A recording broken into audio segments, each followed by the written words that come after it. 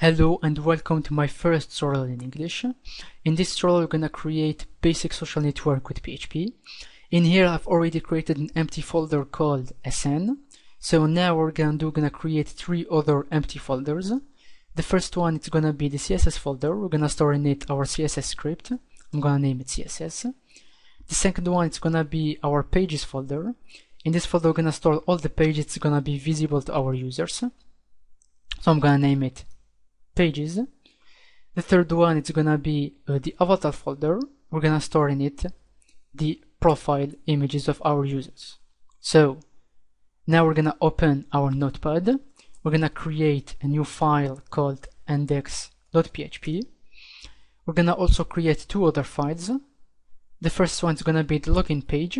So we're gonna store it into our pages folder. I'm gonna hit save. The same thing for the registration form. I'm gonna name it register.php. I'm gonna save it in the same place as the login page, which is pages folder. Okay, hit save. So now we're gonna add our PHP tags into the index page. We're gonna create our first variable called page equals to $_get page. So the name of each page it's gonna be visible to the user through the URL bar. So now we're gonna do if isn't empty of the page, which means that the user has chosen a page. Else, if the page is empty, what we're gonna redirect the user to the login page. So we're gonna create a header location index.php and the page variable equals the login page. Okay, so now if I refresh the page, I'm redirected to the login page. So the problem is if the user typed in here a name of page that doesn't exist in our folder. Maybe he can type some weird things like this. So in this case we want to redirect him to the login page. So what we're gonna create a new variable called pages, and we're gonna scan a content of our directory, scan dir pages. I'm gonna print r the content of this variable pages, so we can see the name of our pages.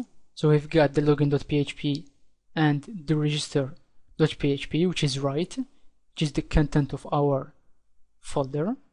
We've got these two files.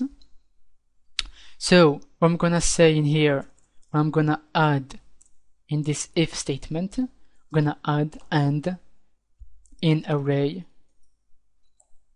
Which array? The array is $pages. We've got the name of the current page, which appears in the URL bar. Okay, I'm gonna add in here the dot of the concatenation and the extension of the page, which is .php.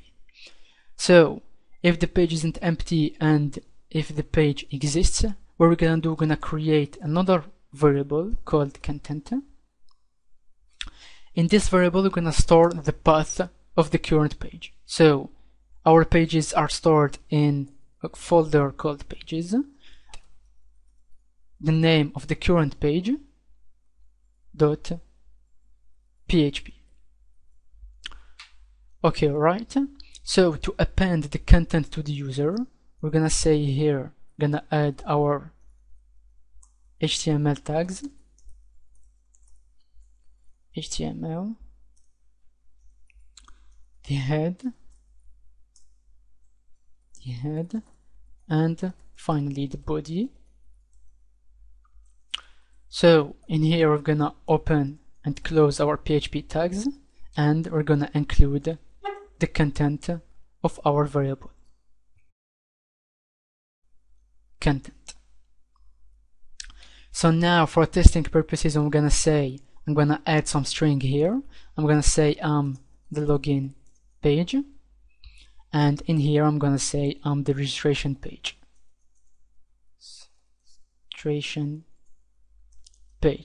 So if I refresh the page, I'm redirected to the login page. and we see here I'm the login page. If I typed in here the register page, we've got here I'm the registration page. So that's it for this part. I'll see you next time.